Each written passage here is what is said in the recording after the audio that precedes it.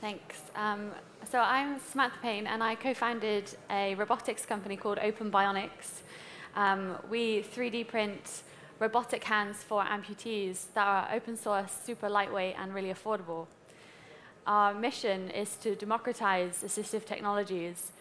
So we're starting with the bionic hand, but we want to create all sorts of robotic technologies that can assist the human body. And we're doing it differently. So we turn disabilities into superpowers. We've been working on this business for around 2 years, and we've gained a lot of traction for our ideas. Last year, we won the James Dyson Award for Innovative Engineering. We won Best Product Innovation at CES, and we've been named one of the top 10 most innovative robotics companies in the world. And like I said, we're doing it different, and one of the biggest differences about our companies is that we are open source, so we share all of our code and 3D files.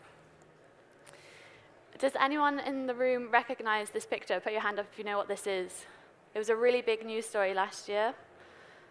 No one knows. Okay. Oh yeah, okay, good. Some people. So this is the first 3D file ever sent to space. So this existed purely as a 3D file on Earth, and it was sent to the International Space Station, where they 3D printed a tool. And not to one-up NASA or anything, but we've sent a bionic limb via email. So this is Taylor, and he lost his limbs in Afghanistan, and he found our work online, downloaded his own hand from the internet, and then 3D printed it in his garage at home with his friend. He did this because bionic limbs weren't giving him the functionality that he wanted, and so he started building his own. So the really cool thing about being open source is that you have this amazing ability to accelerate the technology, because suddenly you have engineers all over the world and amputees willing to take your ideas, improve them, and share them back into the community. So if you were born without a hand, or you lost a hand, you would go to the hospital. They would take a plaster cast of your limb, and then you would wait around 3 months to get a custom prosthetic arm. Usually that would be a hand that had 1 degree of freedom, like a gripper, or a hook, or a cosmetic hand that looks like a human limb but doesn't really do anything. We're changing this whole process by using the latest 3D technologies. So we would meet with an amputee, 3D scan their limb, use that 3D model to create a custom socket and a hand, and then 3D print it. So the process that currently takes clinicians 3 months, we've been able to build a custom multi-grip bionic hand for an amputee within 5 days.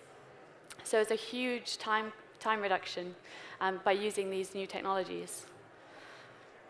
We also don't design for amputees. We design with amputees because we believe in co-design. And we've tested with around 8 amputees with actual prototypes. But we've spent months and months speaking to hundreds of amputees to find out more about the problems with prosthetic limbs.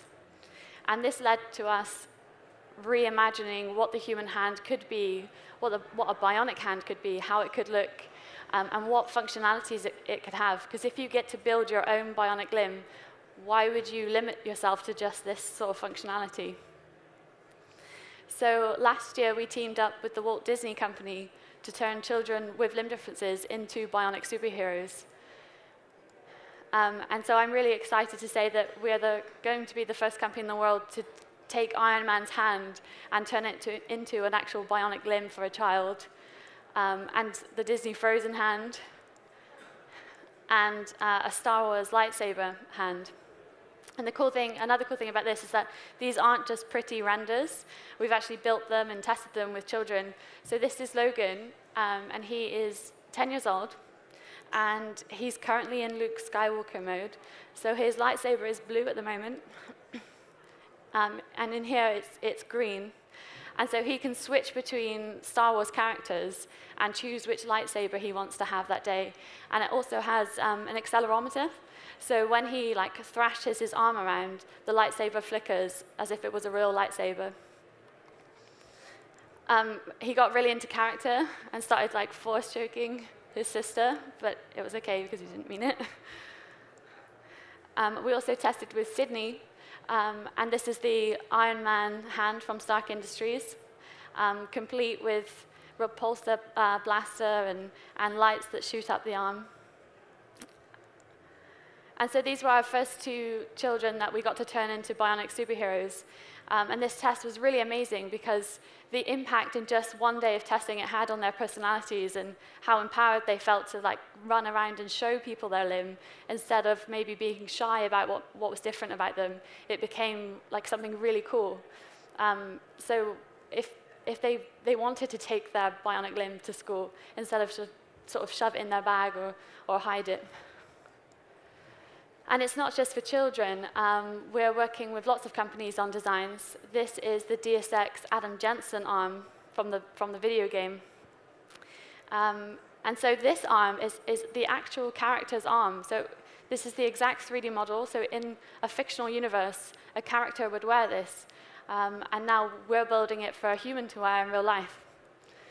From the same video game, this is the Titan arm. And what we were trying to do here was build a couture arm, something that was really fashionable, desirable, something that you could see walking down New York Fashion Week. And again, we've built them and tested them. This is Catherine, who's 24. And she had quite a traumatic experience growing up being limb different. She actually hid her arm and continued to into adulthood because she didn't want people to see her difference. But when she was wearing the Titan arm, she was showing people how it worked. She enjoyed the attention, and she really liked the style of it. And this is Dan, and I'm going to invite Dan up to come say hello. So Dan is wearing the Adam Jensen arm. Thanks.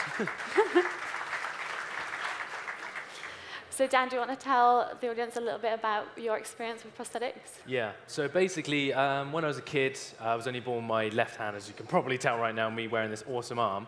And basically, I used to have some prosthetics that didn't really do anything for me, and I kind of fell out of love with the whole prosthetics side of things, because you want it to look really awesome.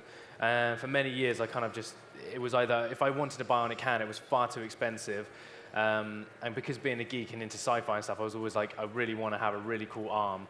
And then one day I stumbled across these guys and I ended up help testing, and I get to test awesome arms like this, and it's been, ever since, it's been mind-blowing and life-changing, so yeah.